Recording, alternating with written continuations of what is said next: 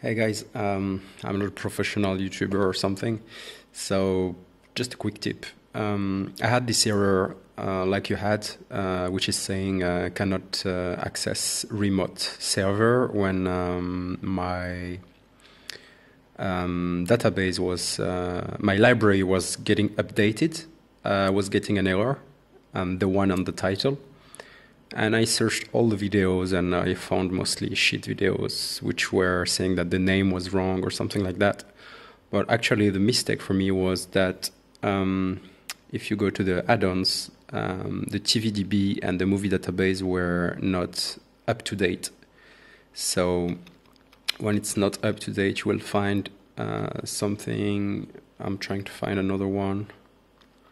Let me check. Okay, no, I updated everything. But anyway, it will be written very simply that you need to update it. So just update it. And then when you go back to try to update your library, it should work. So I hope it worked. And if not, sorry guys, don't dislike or dislike if you want, but I'm just trying to help. Take care. Bye.